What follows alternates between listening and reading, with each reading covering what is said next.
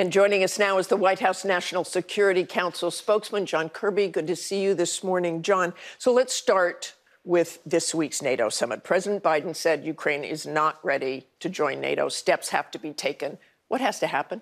Well, they still have to work on some reforms, political reforms in the country. And, of course, they're still at war right now. And the president wants to focus on making sure that they succeed in that endeavor. And as he has said many times, if they were hypothetically to get NATO membership now, well, then NATO's at war with Russia. So I think we've got to focus on making sure they can succeed right now and give them the time and space to continue to work on the reforms that are necessary for any NATO ally to become a member. Reforms, example of? Well, political reforms, economic reforms, governance, good governance, those kinds of things. And President Zelensky told me that if the alliance is not unified in supporting Ukraine's eventual membership, it will only make Vladimir Putin stronger. I think what you're going to see in Vilnius is a couple of things. You're going to see the allies really stay unified on supporting Ukraine in this fight against Russia on their soil.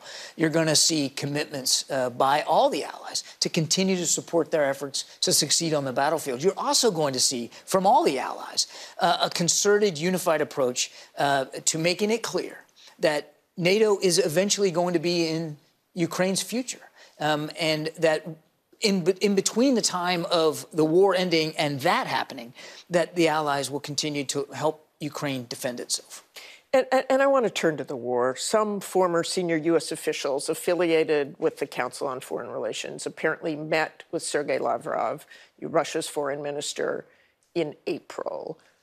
What was that about, and was National Security Advisor Jake Sullivan aware of those meetings? Mr. Sullivan was not involved. We weren't participating in that. These were private entities, private individuals meeting with Russian officials, certainly within their right to do that. And I don't know how much foreknowledge we had on this, but it wasn't like the United States or the government was involved in any way or participating. But he was aware of it. I think in general we were aware that discussions were happening at a private level, but we weren't passing messages through them. We weren't setting the stage for them. We weren't encouraging those discussions or engendering them in any way. And those discussions were about negotiations with Russia. Shouldn't Ukraine have known about those meetings as well? The president's been clear that we will have no discussions with Russia about negotiating an end to this war without Ukraine at the table.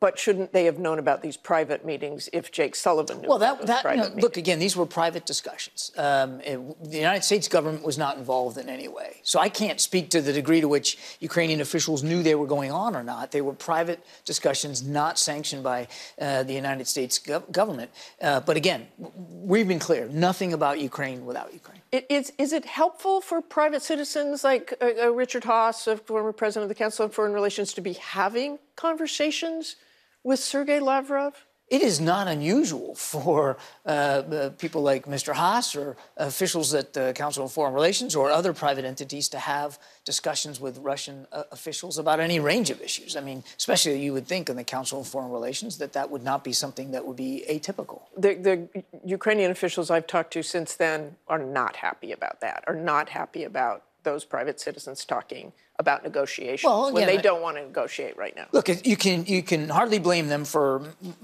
being concerned about any potential negotiations or discussions with the Russians about ending the war that they're not included in, which is, again, why the president has been adamant there'll be nothing said about Ukraine, about ending this war, without Ukraine at the table. So I can understand the angst and concern about this. But again, I want to assure the United States government was not behind these talks. Okay, let's talk about the cluster munitions. The president made the decision to send cluster munitions. They are banned in so many places around the world, including most of our allies. Why send them to Ukraine? Simple. This is about keeping Ukraine in the fight. You were just there. You talked to President Zelensky about the counteroffensive, and in some ways it's not going as fast as he would like. They are using artillery at a very accelerated rate, Martha, many thousands of rounds per day. This is literally a gunfight in all along, from the Donbass all the way down towards Zaporizhia and Kherson. And so they're running out of inventory. We are trying to ramp up our production of the kind of artillery shells that they're using most.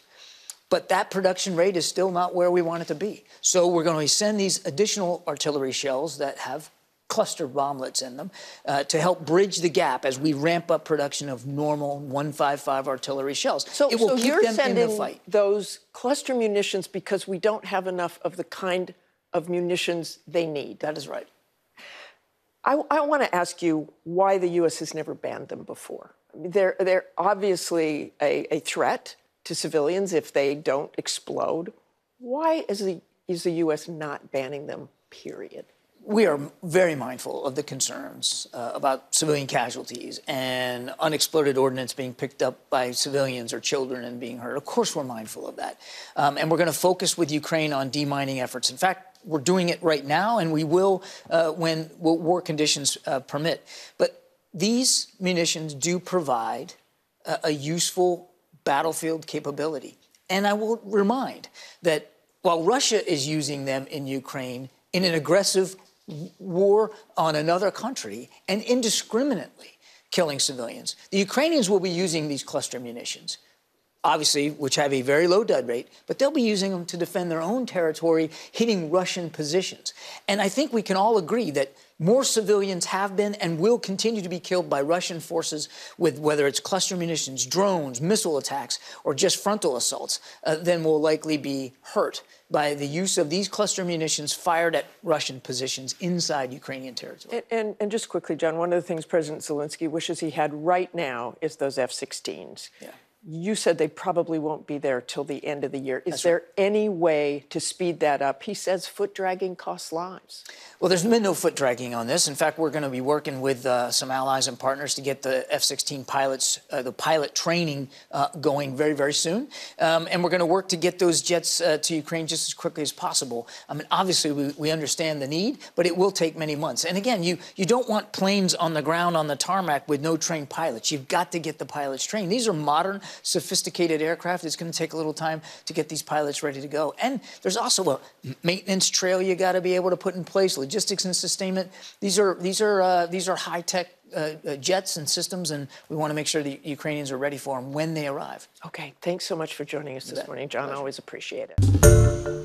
Hi, everyone. George Stephanopoulos here. Thanks for checking out the ABC News YouTube channel. If you'd like to get more videos, show highlights, and watch live event coverage, click on the right over here to subscribe to our channel. And don't forget to download the ABC News app for breaking news alerts. Thanks for watching.